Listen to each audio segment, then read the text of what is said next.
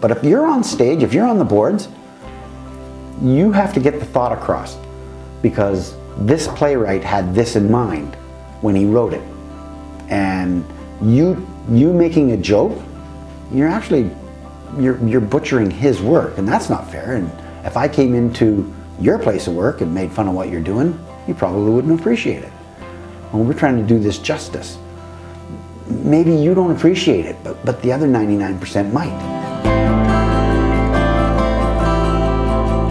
Welcome to the Paul Plett podcast. This is basically an excuse for me to sit down and have a conversation with people that I find interesting. And joining me today is Chuck Fefchak. How you doing? I'm good. Chuck is a salesperson, yes, an actor, sure, and an all-around good guy. Nice guy. Welcome here, Chuck. Thanks for having me to the Paul Plett podcast. You gotta be careful. It's a good name. I like it. Chuck, how's it going? You know, for people who don't know you, who have never met you, how would you describe who you are and what do you do? I'm the Honda guy in Winkler. I've been at Southland Honda in Winkler now for coming on 23 years. Okay, Winkler, small town, big town. Well, it's a city. City. It's a big town. City in Manitoba. Yeah, it's down on number 3 highway, southeastern Manitoba, Ditseed of the Red River. So you've been at Honda Winkler. I've been affiliated with Honda for 30 years, but I've been at Southland Honda for just about 23. Wow. I worked in 2 other dealerships prior to that. So that's what I do. And the previous owner, Greg Enns, and I did you ever seen the Zach Galifianakis Between Two Ferns? Yeah. We were the 2 Honda guys between 2 trees, because we had these really hokey artificial trees, and we'd do every Thursday morning we'd do a little video. Really? For YouTube to promo the dealership. And it was usually, it started out where he was the straight guy and I didn't tell him what I was going to do, and we were promoting our puck and spud contest. Okay. You buy a car in this month and you get a box of potatoes and season passes to the Winkler Flyers. Okay. So I didn't tell him what hockey team? Yeah, hockey team in Winkler. I didn't tell him what I was going to do. We're in jerseys and I got a hockey stick. I said, just introduce us, and I did this terrible French-Canadian hockey player accent. And then he thought that was pretty funny, so then I became the straight guy. It wasn't as funny. I'm just kidding. But we did that for a few years. Yeah. My dad used to do these plays in sort of the Steinbach area, you know, like Low German plays and stuff. And he did this, there was this bit called Kaup and Bua. You know any Kaup and Bua plays? I have never even heard the term. It's like a Low German, again, just, you know. What's Bua? They're the names of 2 characters. Oh, okay. Yeah, Coop and Bua, I don't know, Bua? Bua. But my dad he always talks about how he would just love going off script. And just, then whoever's locked to the script, you just sort of see them. Oh, the fear gets in there. Yeah. And I've done a lot of shows with guys that apparently have the scripts on the inside of their eyelids, because when they get lost, it's not up there, man. It's supposed to be in here. You gotta look. So, as an actor, you're more of you're a character actor then? You like to get into the part. Yeah. And then you could do anything, say anything. Yeah, well, I try to stay close to the script, but as you're probably aware, I am so not verbatim. I'll get the thought to you. Yeah. And I'll hit if it needs to be said in a specific manner, I'll give you that. But I mean, if we put you in a Winkler Flyers jersey and you have a hockey stick and there's a box of potatoes next to you, you can just go. Sky's the limit there. Yeah.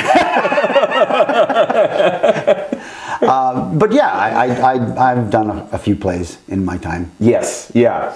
So where were you born? Where'd you grow up? Those are 2 different questions. Okay. Where I was born was Virden, Manitoba, and I'll let you know when I've grown up.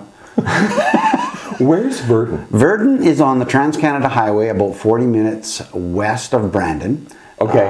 My joke is Virden. Brandon, it's a nice place to be from. That should be on the sign outside the town. Hey, Virden, it's a nice place to be from.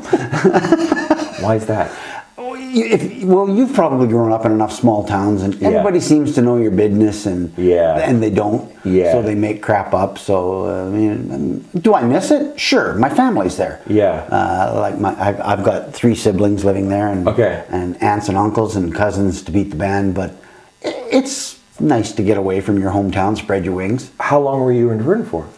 Born in '63 on the farm, and then moved to town. I moved away in '85, and then came back in '92 for about 4 or 5 more years. You moved away at 85. Yeah. That's when I was born. I bought a restaurant that year. Really? Yeah. Where? Russell, Manitoba, which is on the Yellowhead, about an hour and 20 minutes north on the 83 highway. Okay. I was the 4th ever franchise chicken chef owner-operator.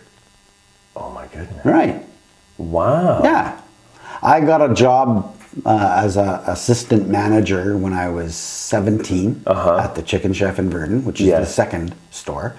And after 3 or 4 years, I decided that, no, I don't want to listen to your dang orders anymore. I want to be my own boss. Yeah. So we found a place, and Who's we?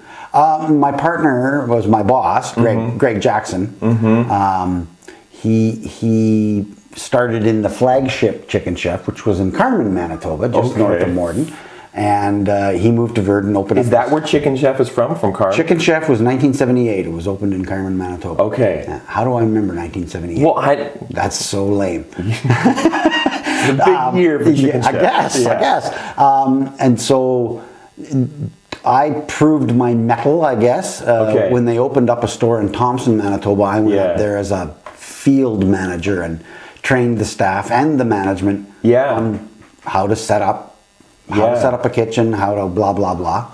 And then I went back to Virden and said, I want to do my own thing. And we had found a store that actually the bank had closed. So I started from ground zero, like cleaning every nook and cranny, crook and nanny, and it was and turned a store that was basically abandoned by the public. That's why they locked it. And turned it into one of the busiest joints in town.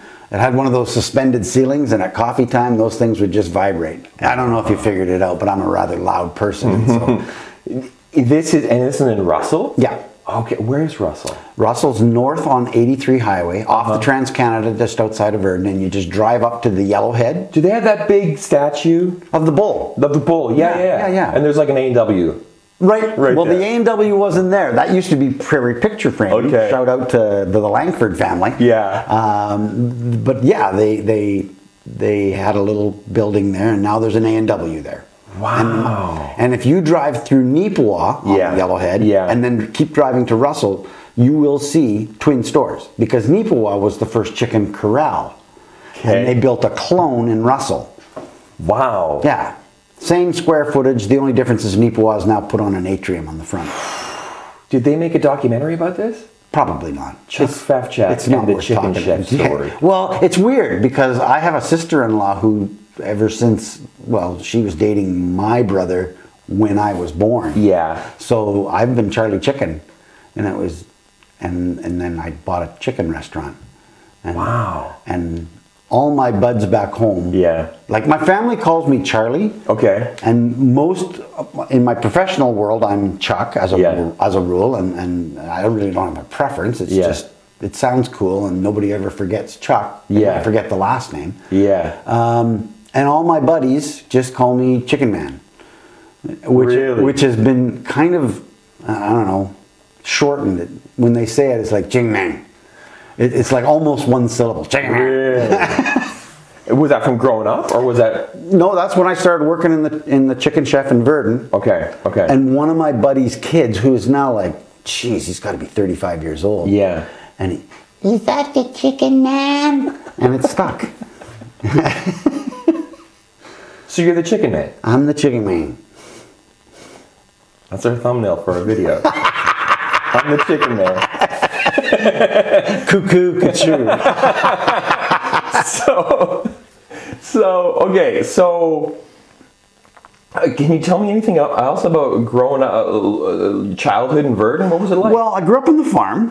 Outside of Virden? Outside of Virden. What kind of farm? Mixed farming operation, like, you know, the laying hens, and then, of course, butchering, and like a potato. We had 25 rows of potatoes. Each was about a quarter-mile long.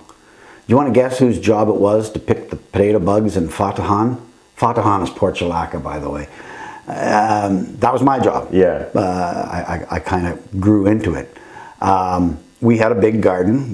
My mom preserved everything.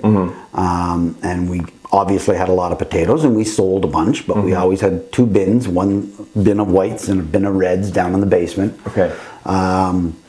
We milked cows. Yeah. So in the springtime, when the cows are freshening and they've had their calves and they really have a lot of milk, you're up at 5:30 in the morning. So yeah. I'm still an early riser.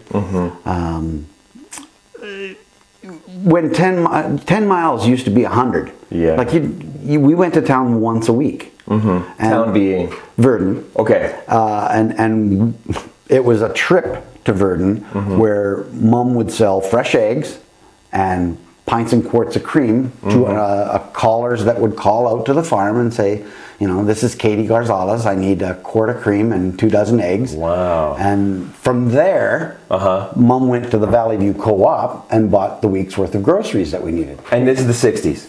I was born in 63, so the late 60s, early 70s. We moved in 74. Dad sold the farm. Okay. So this is the late 60s, early 70s version of a CSA. Sure. Yeah. And to this day, puffed wheat, I won't eat it. Okay. Because, you know, when you're selling eggs and cream to get the staples from week to week, yeah. you buy the puffed wheat that's as big as this table for a dime. So that's what your breakfast was. Gosh, I hate puffed wheat. I don't even like puffed wheat cake. Everybody likes puffed wheat cake, right? No puffed wheat. Okay. Copy that. So, growing up on the farm, when did you, I mean, it seems like kind of the first thing you ended up sort of following was sort of business sales in a way. When did that kind of, was that already when you were, did you help your mom selling any of this stuff? No, I did. My job, I was the manual laborer. Okay. You know, as well as all my siblings. Yeah. You know, that's. Sure. How many siblings? There's 5 of us. Okay. And the kid sister. Where are you in the? I'm second from last. Okay. Yeah. Okay. So by the time we moved off the farm, my kid sister really hadn't got into it. Okay. She was still the spoiled brat kid sister. Gotcha. Because that's what happens. Yeah. she's gonna get me for that one. I'm the youngest in my family. So. Yeah, well, but I'm sure you're not spoiled. This guy loves a camera.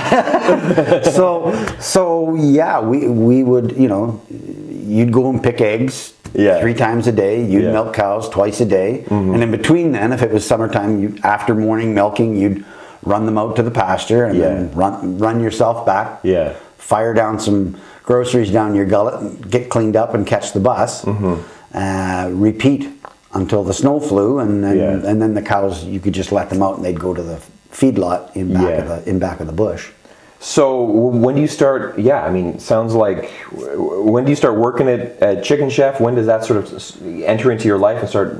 I graduated in '81, and I had a job working at the local Valley View Co-op. I was a shack bangle. Okay. I did oil changes and fixed flat tires and sold oil and whatnot. Yeah. Chef bangle. Yeah, that's like the gopher. Yeah. Gopher, yeah. Here, do this. Yeah. From the gas bar / service station, I also ended up working in the Farm and Agro Center when they needed help. Okay. I worked in the self-serve bar, and then I got a job in the actual grocery store. So I never knew. Like, if you worked in the grocery store, you always wore a shirt and tie. Yeah. Obviously, you didn't do that if you were working in the garage. Yeah. So I would go to work and have to go home and change because, no, we don't need you here today. They need you in the grocery store. So I was in the grocery store when a former school teacher came in He was our old football coach. We called him the saddest. Why? Because he was one. Okay. He ran guerrilla warfare football, and I wasn't on the team. Oh, like a sadist. Oh yeah. Okay. Sadist, saddest. I thought saddest like an Eeyore type character. No. In fact, he signed my high school yearbook. This is the saddest moment of my life.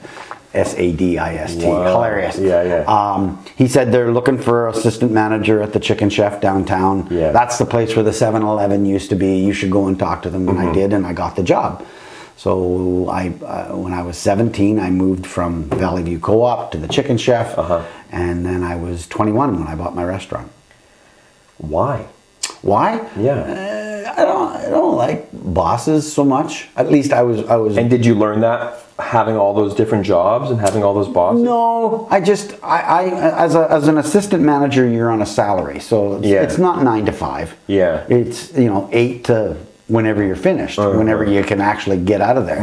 And I figured if I'm going to work those kind of hours, and then go back, cash out at the end of the night, and then clean underneath the canopy and be there till 2 in the morning and still be back, I might as well do it for myself, right? Why am I letting this guy take the lion's portion? And I mean, Chicken Chef at the time was expanding. Yeah. And I basically got in on the ground floor. Wow. I feel like I didn't know Chicken Chef was from Manitoba. Yeah. And I feel like this story needs to be told. The story of Chicken Chef and Manitoba. And I'll get you some numbers after the podcast. Yeah. So growing up, I mean, it makes sense. You're growing up on the farm. There's a lot of work. It's hard work. It gave you a good work ethic. But it's also really independent. You're also... Right. But there's no doubt who's in charge. Yeah, but... And it's not Charlie.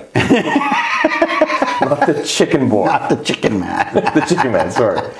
So you kind of have this sense of independence. You have this strong work ethic. You're excited about possibilities. You buy a Chicken Chef, and you move to Russell. Right. Didn't know a soul. When you're purchasing. How far is Russell from Virden? About an hour and 20 minutes. Okay, so you knew Russell? Not at all. Wow. Didn't know a soul when I moved there. Not a single solitary soul. But that's okay. I didn't know a single solitary soul when I moved to Morden. So okay, how the move to Russell go? Very little consequence. I stayed in the hotel because the place that I was going to rent wasn't available. So I spent about 7 or 8 weeks living in the hotel. Okay. I moved in September. It snowed like a foot the second week of September, and the opening date was October the 5th. I mean, they were plowing the streets in September. It was a massive snowstorm. It all went away, but obviously with snow comes cold, and the guy that owned the hotel at the time just hadn't got around to firing up the boiler. It was freezing. Wow. Freezing in my room every night, and I'd have to shower in the hottest shower and then get out and leave the bathroom door open just so I have enough heat to get dressed. It was awful, but it was obviously on top of a beverage room. So and I love telling this story. Okay. And I'm going to use a Ukrainian accent. It's not to make fun, but there was 2 Ukrainian gentlemen sitting at the bar. As I found out in later years, they probably owned the stools they were sitting on. It was like Norm from Cheers, right? Yeah. And they're sitting there, and I'm having like burger fries, and I got a beer, and I'm just eating. It's about 7, 8 o'clock at night, and you're like early 20s. Yeah. And I'm having my supper, and one of the guys says to the other guy, Walter, it was 10 degrees today. And Walter says, in Celsius? No, right here in Russell. That's a true story. So that's it was okay. It was okay because there was lots of fodder for an imaginative brain. So have you always, imaginative brain, have you always kind of had that as well? I guess I have.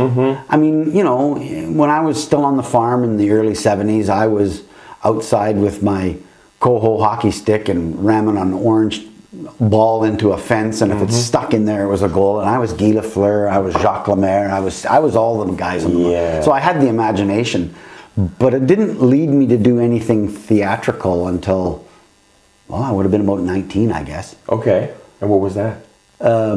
It was a dare. Okay. I was dared. We used to play Trivial Pursuit, like the original Genus edition. It was a Monday night tradition. A bunch of buddies would gather at this house. Okay. And it had gone late. Yeah. And, well, it's like midnight. Why don't we just come back tomorrow and finish it up? I was winning, see, so I wanted to finish the game. And my friend Henry said, I can't, I got theater practice. Yeah. And I went, what kind of crap is that? Yeah. Not my exact words, but I'm cleaning it up for you. And he said, well, yeah, I'm going to be in a play. I bet you can't do it. Bet you I can.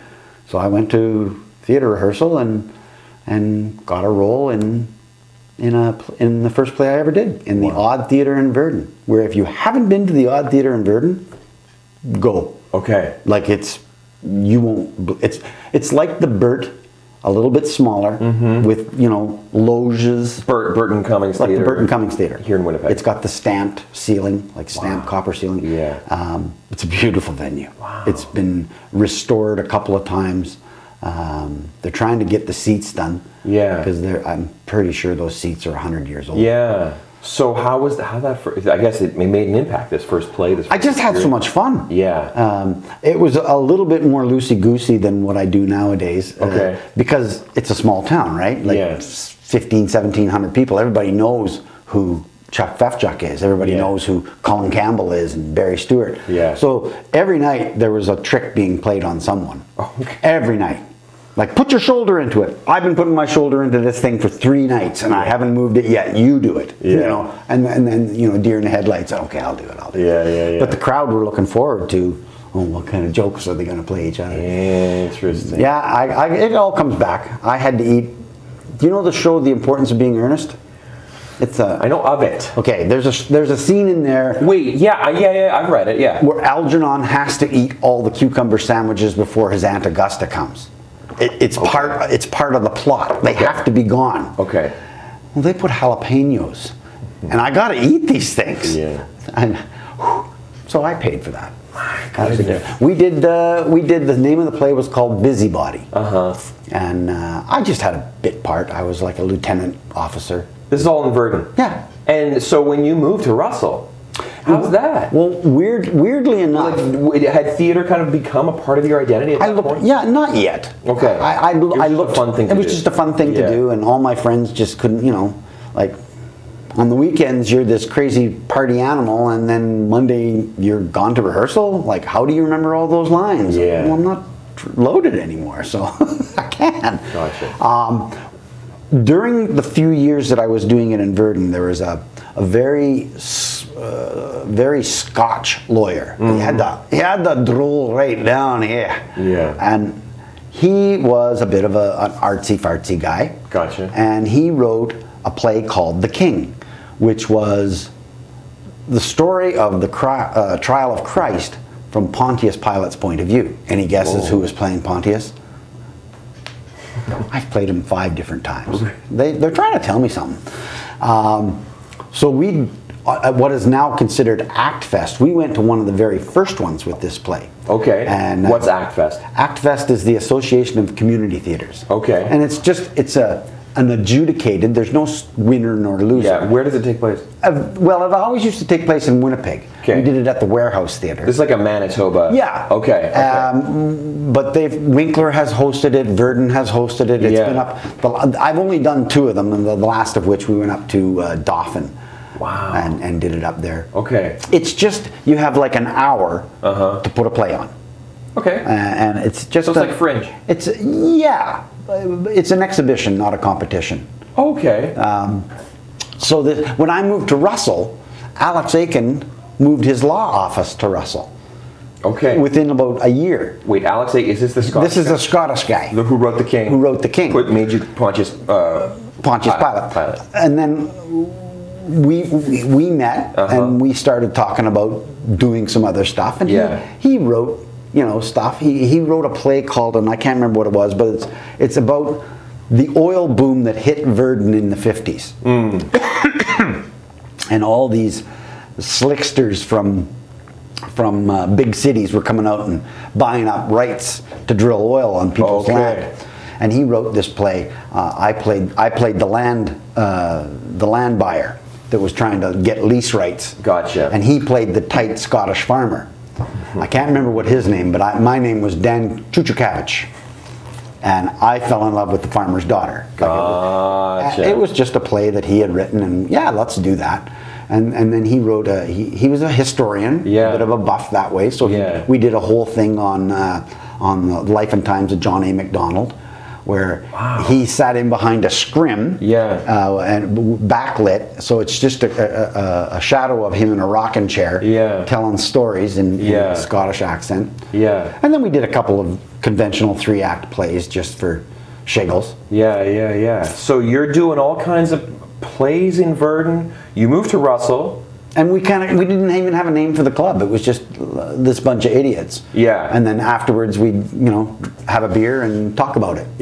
And then when I moved back to Virden. When did you move back to Virden? How long were you in Russell for? I was in Russell 85 to 89. And then in 89 I moved up to Thompson to help this guy who I had trained to open up his chicken chef. I stayed there one winter.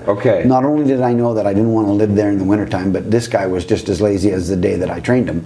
So I got out, and I moved actually back to Russell, where I got a job working at a grocery store there. Did you sell the franchise, move on? Someone else took over. I got a phone call from my partner.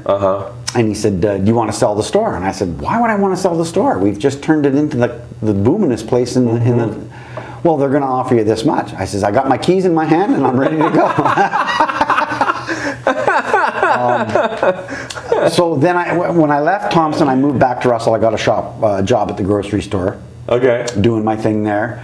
And then when I got tired of that and it showed, they canned me. Only job I've ever been canned from. And so then I moved back to Virden because I found a job actually working at the kid that said, is that the chicken man? Yeah, his dad owned the hotel in Virden, so I got a job as an assistant manager there, slinging drinks and cooking and doing banquets and whatnot. The chicken man returns. Yeah, kinda. And then you fell back in with the theater. Well, no, because during that span of time, the director... Was that 5 years? It'd be from 85 to about 6.5, 7 years. The impetus had kind of waned. The director was tired of being the director. It's a place and time sometimes. And so there was really not much going on. A friend of mine whose name is Jody Zarn, lives in Winnipeg, very artsy person, and funny. She and I and her mom and a couple of other people did some shticks. The Legion would have a fundraiser for the, I don't know, whatever little thing, and we'd put on some entertainment. Sputting. It wasn't. What do you mean, just sputting? Sputting, just fooling around. Just improvising, or some of it was improv, but just entertaining, kind of, for how long? An hour? No, we would do like a 20-minute sketch. And then they'd have the boring speakers. And then we would come back and do another 20-minute sketch. That's got to feel good. Yeah, it was all right. You're the thing people are looking forward to. Well, we told ourselves that. We really didn't establish anything, and I had never done anything back in the odd like I wanted to do, just simply because it wasn't happening. So then a couple of different jobs transpired, and when I moved to Morden in 1998, I didn't do... Wait, why'd you move to Morden? Well, I'd gone from the hotel, I worked at a hardware store, and I got offered a job, my introduction to Honda. Couple different jobs in Virden, and then... And then I got a job at the Honda dealership in Virden, and it got sour. I basically got the shaft that I won't get into, and I just said, I'm walking away from this. Oh no, we want you to do this. No, Vite, and I left. Vite? Not you. I speak fluent Winklish. It's not you, it's me. So when I told our district sales manager what had happened and that I was going to be gone, he said, don't leave your desk. because he knew of a guy in Morden that was looking for somebody that could sell. Okay. And I got a phone call and I went down there. And you knew you were like, by that point, you're like a seasoned salesperson. Yeah, I got 6 or 7 days under my belt. Yeah. So I got a job in Morden, and that's what caused me to move down to Morden in '98. Okay. Still not doing any theater. So there's been like 98. That's like over 15. Well, no, you did some sputting around on stage. Yes. But no, like the last time you did real plays was like 84. Yeah. And I mean, we did a couple of real plays at Russell, but they were organized mayhem. Okay. You know, there was no stage manager. There was no nothing. Yeah. We just went on. There wasn't even sets. Wow. We all did it. We didn't know it. We were doing black box. Yeah. This is fascinating. So after I had the job in Morden, and then I was offered a job at Southland Honda that I moved to, 2001, still not doing any shows, got into a relationship wherein my significant other says, you're not doing that. You haven't got time. Okay. So the moment that relationship was over, I moved to Manitou, which is about 30 minutes west of Morden. Okay. Small town, 800 people. Okay. Felt like home immediately. And it just so happens that there's an opera house in Manitou that I didn't know anything about. One day I was leaving to go to work, and I'd heard that there was a dinner theater that was going to be taking place at the local tavern in Manitou, and I knew one of the guys that was going to be involved in it. He happened to be in the coffee shop when I was getting my coffee for the road in the morning. I said, Hack. Where is the coffee shop? It's right on number 3 highway. It's Red's. In Manitou. In Manitou. Okay. So I was getting my blast of coffee to make the half-hour journey to work. And I said, is there any tickets for that dinner theater? He said, yeah. I said, set me aside one. And if you're doing anything like this again, let me know. Do you do this kind of stuff? Well, I've done it in the past. It's fun. Sure, I'd love it. Yeah. So I told Daryl Hack to let me know if there's anything going on. He's the coffee guy. He's the coffee guy. Yeah. The next day I get a phone call at work. Yeah, this is Richard Clausen. You've been speaking to Daryl Hackalt about dinner theater. I went, oh yeah, I'm guessing you probably want a Visa number to pay for the ticket. He says, no, he said that you'd be interested in doing something. I said, yeah, sure, I've done a little bit. Yeah, because we're a little bit short. One of our 4 guys just bailed on us, and we're looking for a 4th guy. I said, would you be interested? Sure. When is it? It's tomorrow. That was my introduction to Candlewick Productions. We really weren't Candlewick then. We were just 4 guys. We called ourselves the Shaven Apes. Candlewick is Richard Clausen. That is Richard Clausen, and it's a theater group run out of a production company that's ran out of La Riviere, which is just like a stone's throw down. There's all these little darts. If anything, you're getting a geography lesson. I know. Well, I am, but like trying to pin down this story. Okay, so I had a 24-hour notice before my first ever association with Richard Clausen. Okay. And a lot of it was improv, and we had to do some memorization, which was easy peasy. Yeah. But it was an improv dinner theater. How many people showed up? What was it like? The bar was full. Yeah. Like, I mean, it's a small bar. I don't know, 120 people. Wow. What was that like? It was great. Yeah. It was great. We did a thing from the Drew Carey blue collar comedy thing. Okay. Where they're all sitting on their deck and they're complaining about how their deck's too small and this one's, it's all tongue in cheek and a little bit of innuendo. And here I am. I got a Budweiser beer in my hand. Yeah. Because we're in the bar and we can. Yeah. Richard doesn't drink, so he had a Dad's root beer that looks like he does. Nice. So he's drinking. Yeah.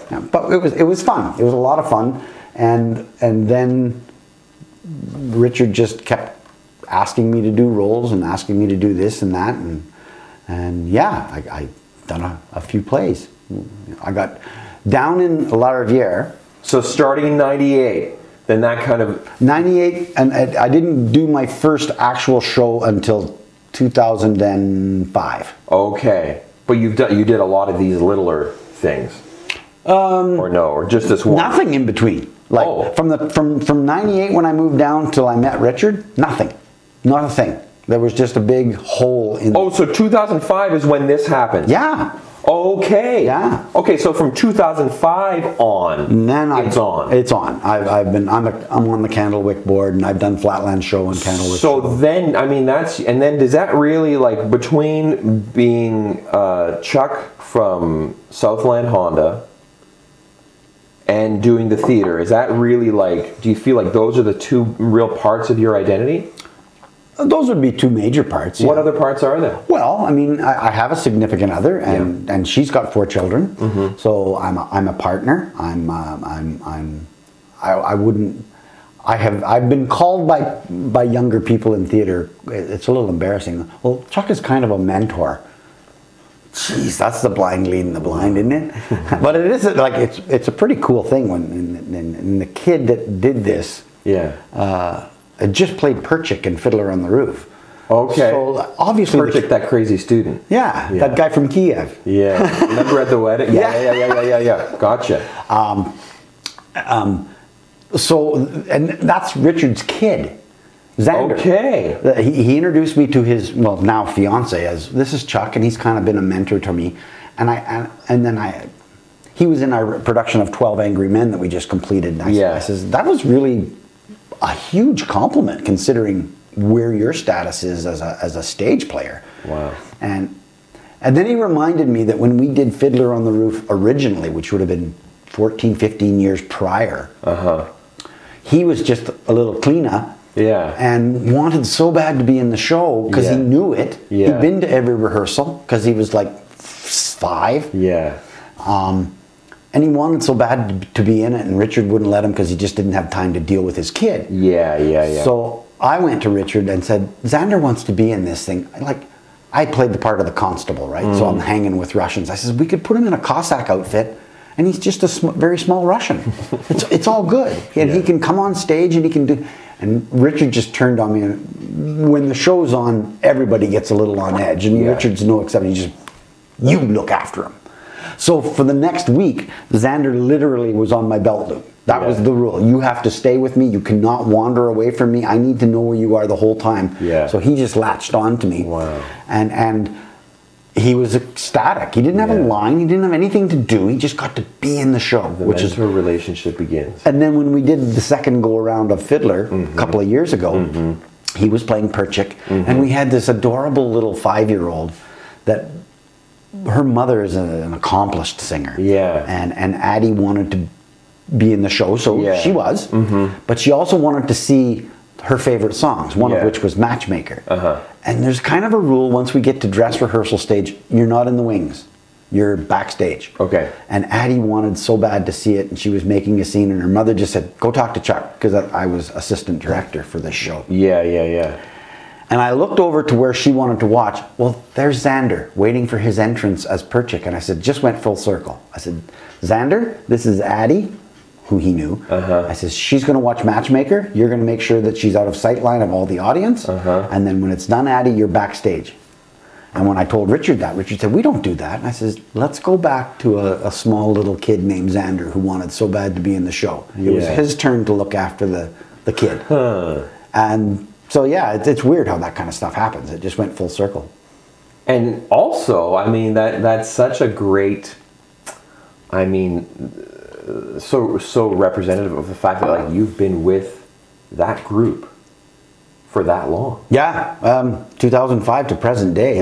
I couldn't begin to tell you how many shows we've done. I've done as many as 5 shows in 1 year with 2 different companies. That's too much. I would say over the time I've probably averaged 3 shows a year. Plus extraneous ones, like when you do the Good Friday service at the community service for Good Friday. There's that's a show that it's not postered or advertised. It's just your responsibility to put on this. So we did the Trial of Christ. Pontius. So you said you played Pontius 5 times? 5 different times. What are the 5 times? 2 in the King, because we did it at the Act Fest, and then we did it again in Russell. And where's this guy, this lawyer guy? He passed away, unfortunately. I went looking for him because I lost the script. And I finally got a hold of his daughter, and he said, unfortunately, he had a heart attack a couple of years ago, and we lost him. It's a great loss. He was just so eclectic, and eccentric. You know, a real all-around good. And he liked to have a wee dram. So you'd always go and have well, maybe we'll have a weed. So I mean, you've really like also this story of you go, like tracking from like Virden to Russell to Thompson. I mean, I guess Russell and Thompson not quite as much, but Virden and Morden really, and a bit in Russell. The story of theater, local theater in Manitoba as well. Yeah, like I guess people have just said, like, they've looked at me and they say, you've done that many shows? Like, that's kind of like your crack, isn't it? I guess it would be my drug of choice.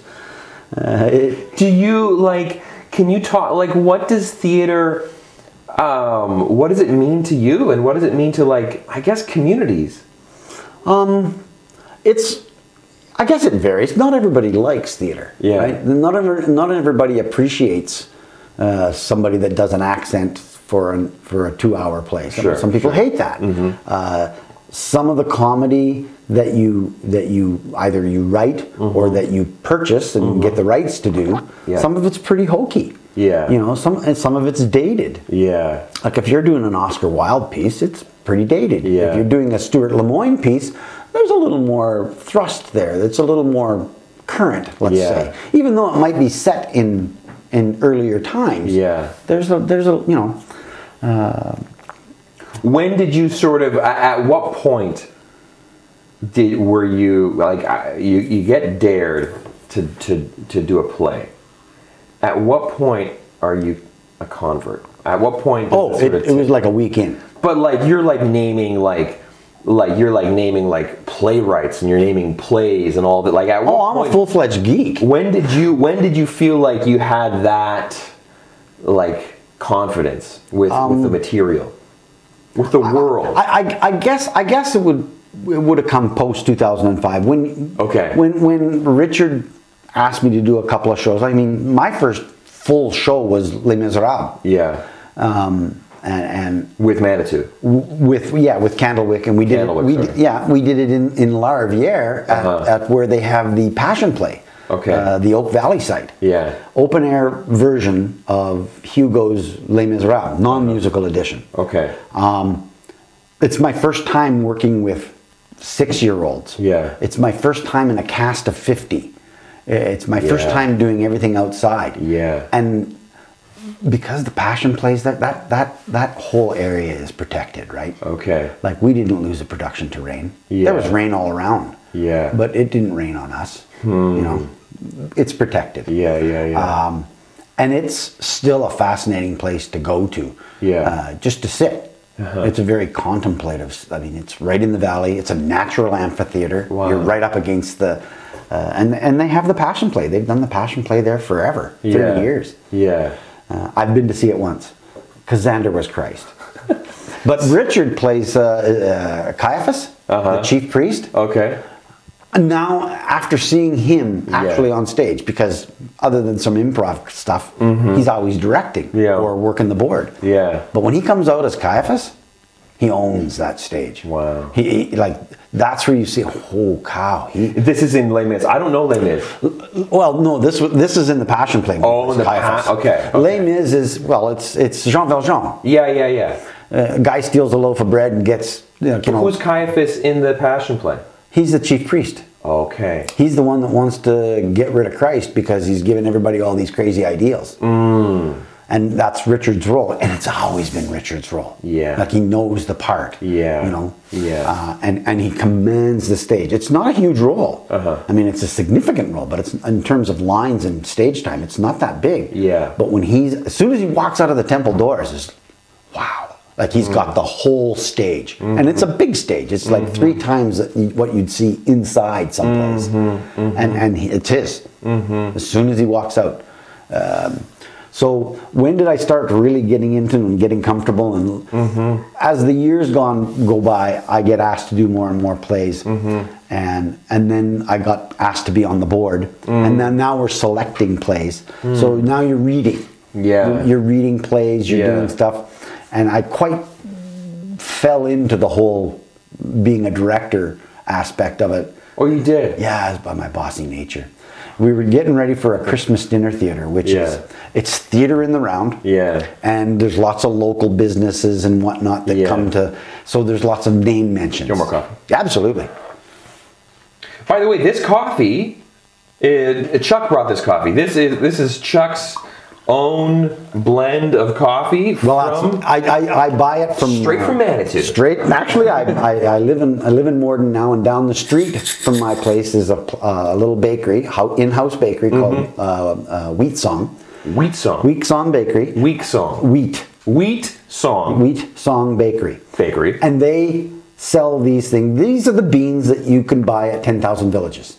10,000 Villages. It's a Colombian whole bean dark, and I would call myself a coffee snob. Yeah, because it's good. It's got less caffeine. It is good. It's a good coffee. I like a lighter roast. I know. We had this argument, but it. I'm not gonna. So, and it is good coffee. So, it was a Christmas dinner theater. Yeah. And it is good coffee. Delicious coffee. Thank you, 10,000 Villages. Thank you to the nation of Colombia. No, Ethiopia. Oh, you said Colombian. Did I? Yeah. Oh, it's Ethiopian. Ethiopian. Ethiopian blend coffee. You know, I went to Ethiopia a couple years ago, and I remember I was on the plane, and, you know, every time you fly, they're like, do you want to have coffee, tea, anything? I said, I'll have a coffee. Drank a cup of coffee on the plane flying to Ethiopia, and I was like, this is the best coffee I've ever had in my life. This is going to be a good experience in Ethiopia. And it was Ethiopian coffee? Oh, yeah. Like, I don't think nothing but. I can do a medium roast, like Argentina, like they make a nice medium roast and Arabica, but these decaf, might as well drink water. I don't get it. Yeah. And I'm at the age that I'm at, a day without coffee, that really is a day without Chuck's Sunshine.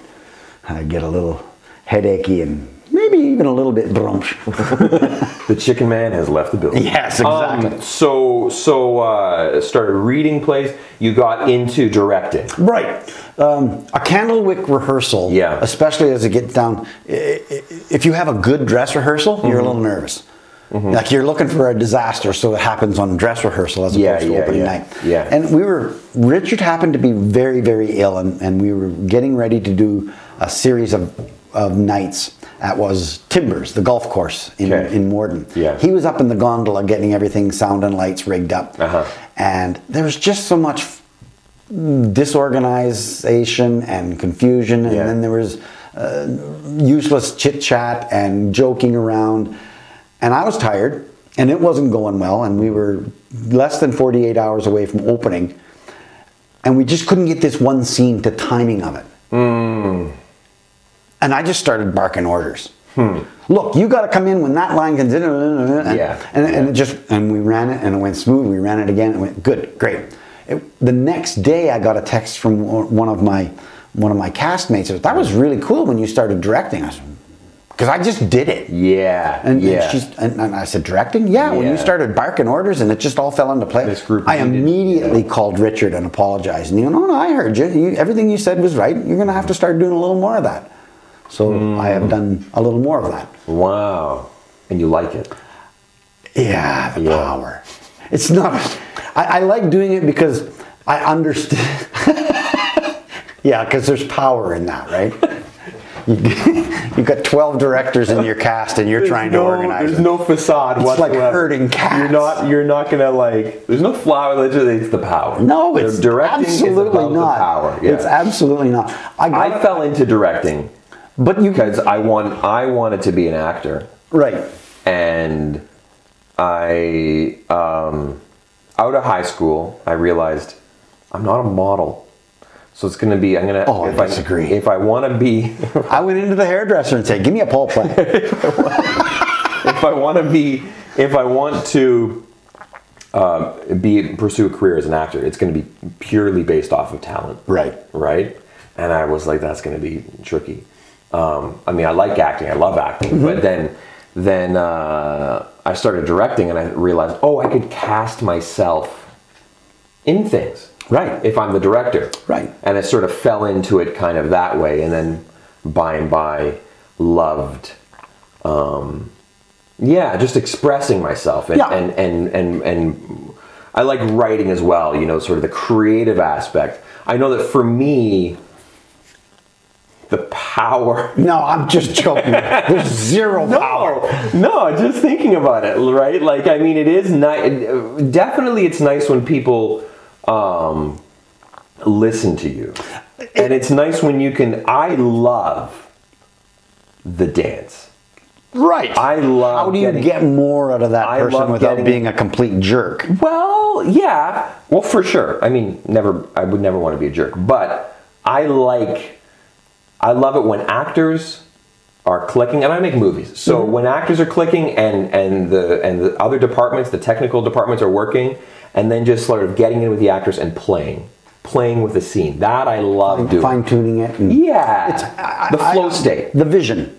This is what I envision happening. Yeah. And when this line is being said, you should be walking toward him and then stop when he gets to this word because you don't like it. Now you have to turn around. And they're all like, really? You're really kind of getting exact. But when you're directing, you get to do that. Yeah. When I do a show with Richard, if I'm not directing and on stage, I'm at the very least assistant director. It just happens. And when we do a summer show, which is like a big deal, I work with characterization. Yeah. So while he's doing the big picture and the two people having the conversation in front, I'm in the back saying, "What are you doing here? Well, you can't be doing that. Can't be doing nothing. You have to be. You're cleaning the window. You're cobbling shoes. It's funny when you talk about the vision because I've never had that specific of a vision. Oh, for anything. I'll agree with you. Like, because sometimes the actor's just not in the headspace that they feel comfortable doing what you'd like them to do, so you got to come up with something else. Well, I just think about the director. The way I like directing is when everybody is contributing, you know? It becomes an organic thing. And the director, it's all your job in the best case scenario is to just take a step back and be a proxy for the viewer. Yep. And be like, well, if we just finesse this a bit, you know, but it's not like, it's oftentimes when I just, again, love it when other people are solving problems. If you have an experienced cast, and crew, and our department and everybody. Right. Yeah. But they do tend to solve their own problems. Yeah. And we saw that on the set of Maria and the Mennos. How many times where you know the cameraman just said, "Well, no, I'm getting this. Chuck is one of the lead actors in our TV show Maria and the Mennos as well. That's how I got to know Chuck. Yeah, it's not where you met me. No, met you somewhere else, but that's how we got to know each other. Well. That's why I'm here, because he's not paying. I'm gonna cut that bit. Vision is just the word I use. I know, but there's a lot of directors, even on the show, there's a lot of directors that do have a very specific vision. And for them, it's all about, we need to build this diorama that I have in my head. So it's exactly this thing. And it's not it's because I have this very specific idea. Right. And I would rather collaborate with a bunch of people. I want us all to pull in the same direction. Right. I want to make sure we're heading in that direction, but I just don't approach it in that way. And every show's different too. Well, yeah. And I mean, if you're doing a comedy and you're actually not in the show, all you want to be is on the stage, first of all, because that's really where the fun is. But when you're in the show and directing, depending on the show, it can be very challenging because you don't have an audience. Yeah. Because as a director, you can sit and I can see that. We just did 12 Angry Men. Yeah. So there's no escape from that stage. Once you're on, not only are you on stage, you are on in character for the whole 3 acts. Yeah. And we had it all set up. My co-director and myself had it all set up, and then when we got to the Morden Kenmore to do this and get set up on stage, we saw some sightline challenge. Well, Richard just says, "Chuck, come here. Okay, you switch places, and you got to get over to here because it's 12 men at a table. Yeah. And if that's the audience, you don't want 5 guys there. So we had 3, but we had to kind of space them out because one of the main characters sitting right here next to me, the other one's at the end of the table. Yeah. You have to block it in a logical way. Yeah. So Richard's set of eyes was very much appreciated when he had some time. Yeah. And he just called himself the producer. Yeah. But he came in and for 3 rehearsals, he just kind of tweaked a couple of scenes. And I don't get possessive about something. Yeah. But we had a blockbuster cast. Wow. Like amazing. We called it the Dream Team. Oh, that's awesome. And it was a reunion of sorts. The guy that played Jean Valjean to my Javert and Les Mis, he was sitting right next to me on stage. I hadn't done a show with him in over 10 years, so that was fantastic. Cool. But when we had our pre-meeting, I said, I'm looking around the room and I see like 8 or 9 different directors. Let me assure you guys, there's only 2. Yeah. So we want input, lots of input. They even made backstories. I challenged them to make backstories, and some of the backstories at the supper afterwards were pretty amazing. Like, pretty. It's something they taught us at film school. They said, how many directors are on set? Yeah. As many as you let there be. Yes. And eventually you just have to say, okay, we're a week out. Yeah. And it's time for you to just do as you're told. What's your role? What's your role here? Yeah. You know, if your role is to be the director, be the director. I've taken some input. Yeah. And some of it I've said, we could use that. And some of them I said, nah, I don't like that. Yeah. So, born in Virden. Yes. Gonna let me know when you've grown up. I'll let you know. The Chicken Man. Yeah. Chicken Chef. You're saying it. Chicken Man. Chicken Man. Chicken Man. There you go. Chicken Chef in Russell. Thompson. Moved to Morden. Manitou. Theater. Yeah. Chuck from Southland Honda. Yeah. With all of your life experience and where you're at with life now, do you have any sort of central theme, idea? Do you have a message for the world? You know, I was thinking, I knew you were going to ask this question. Yeah. I did a podcast with the aforementioned Jody Zarn. She's done a TED Talk. She's an amazing person. Yeah. Philanthropic, a very caring, giving person. And I did a podcast, and we basically called it Things That Light Your Bum on Fire. Like and theater and helping get a show from table read to opening night, that puts your bum on fire. Yeah. That'll light you up. And I've always said, you know, I do it to an empty hall. And I guess I almost have in some cases where there's just been no, but there's nothing like a full house. Yeah. There's nothing like that full house, especially in a small venue. So when I say full house, 250 people. Yeah. But it's like they're looking into your living room. And if you've done your homework and you've made your backstory and you are truly in character, it's not Chuck on stage. It's Reverend Lionel Toop. It's you know, Javert from Les Mis. When we did Les Miserables, and Matthew was playing Jean Val, and we had a lot of fun doing it. But come opening night, Chuck didn't want anything to do with Matt. He was down walking backstage in the limp that Jean Valjean had from carrying the ball and chain, and I, as Javert, was up on the platform about to come out of my office, and I just hated him. No, I didn't. Like, we always had a great chat after the show, but pre-show, no. I guess I would be considered more of a method actor, but I'm able to leave that most of the time. Sometimes it follows you home, and that's okay because you've got to do it tomorrow and the next day, and then you've got a matinee and Sunday too. So what that does, though, it gives you the hangover. You know, we just finished 12 Angry, and Monday was like, I don't want to people. I don't want to do any peopling today. But you have to, because you haven't shopped in a week. Yeah, you've got to go and get, you know, water for the, you know, to make this great coffee. You got to go and get all these things. Yeah. So yeah, that's what I like about it is being totally enveloped in it. Yeah.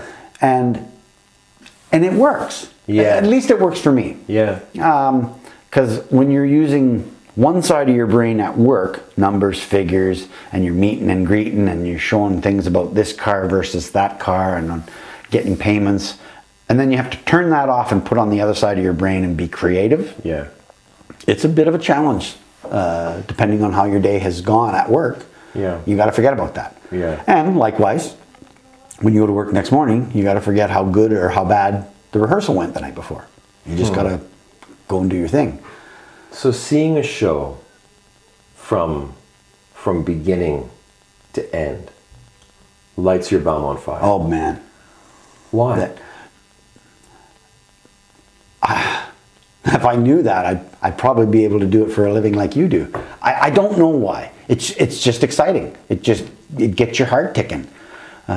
When I won the part of Hank and Maria, that's completely different. I didn't know what I was into until 2 weeks in, and then now I know what they want. They being you and Orlando and Tina, what all the producers and the directors. What do they want? Yeah. What are they looking for? And that's where I learned about the arc, as to where this episode fits in that arc. Sure. I don't know why it lights me on fire. I guess if you're going to tell a story, you might as well tell it well. So many moons ago, we'd tell a story, but there'd be ad-libs and improvs and there'd be pranks on stage. Yeah, we don't do that. No, we don't prank each other. No more. The audience didn't pay $25 a seat to hear you sput. Unless it's an improv dinner theater, and then that's completely different. But if you're on stage, if you're on the boards, you have to get the thought across, because this playwright had this in mind when he wrote it. And you making a joke, you're butchering his work, and that's not fair. And if I came into your place of work and made fun of what you're doing, you probably wouldn't appreciate it. Well, we're trying to do this justice. Maybe you don't appreciate it, but the other 99% might. Having said that, I'm probably the biggest yapper backstage as far as no, but what you're saying is it's a respect for the art form. It's a respect for the art, exactly. And the arts pre-COVID, like, we were on a roll, right? And I don't know what it was like in the city, but we were planning 10 and 12 months out. We knew when we wrapped up the summer show what the next summer show was going to be. Yeah. Well, Chuck, Has it been 3 hours already? Since the moment that I met you, I've just thought that you're a phenomenal actor. Thank you. But you're a fascinating human being. It's so wonderful to hear a little bit more of your story, of your background. I know that it sort of puts some of the pieces together. Explains a lot, don't it? Yeah, just to think of... I just think I'm so thankful that I've had the opportunity to meet you and to get to know you and to even be able to collaborate with you in the small way that we've gotten a chance to collaborate together. You're a tough audition, though. He's like deadpan. I thought I'd driven an hour for an audition and completely wasted your time. I did, but that's you just not tipping your hand. That's all. I would love to tell the story of Chuck's audition for Marie and the Meadows another time. No, I want to unpack the whole show at another time. But I do think that no, you're one of a kind. And I appreciate that. And the time that we have had on set and personal. You are as well, and I watch your videos. I know a little bit of your story. Listening to your father talk in his podcast. Okay. So you're artsy fartsy. You're creative. then that's good. That's, you know, water finds its own level. That's why you and I get along, I think. Yeah. So, how much of this do you think he's going to have to actually edit? Just, you know. I just want to thank you for coming out, bringing the coffee. My pleasure. Merry Christmas. Yeah, Merry Christmas. And hopefully we can have conversations like this in the future. Anytime. Appreciate it. Thanks, John. Thanks, bud.